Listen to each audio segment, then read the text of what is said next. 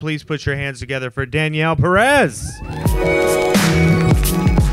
guys, keep it going for those strong gentlemen. Keep it going for them. Lifting me on stage. I'm going to hit them up for a foot massage later. That's gonna be tight. When I'm on stage and I'm performing, I feel really powerful. What I'm saying is being like telegraphed to all these people that are there to hear my story and be exposed to, you know, a Latina who's disabled and in a wheelchair. It's just a really important thing to be on stage representing that.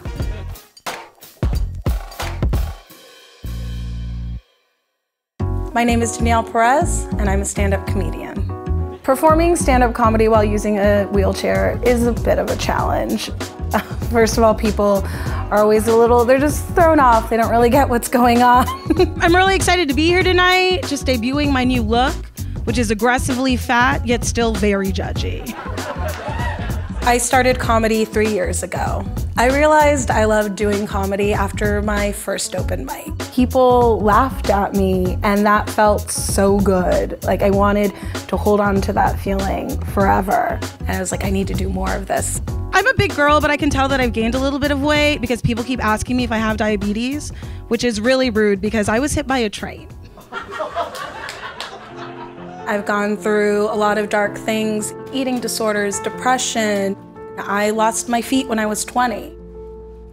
I definitely use comedy to speak about those things, but also to entertain, and through that, find healing in myself.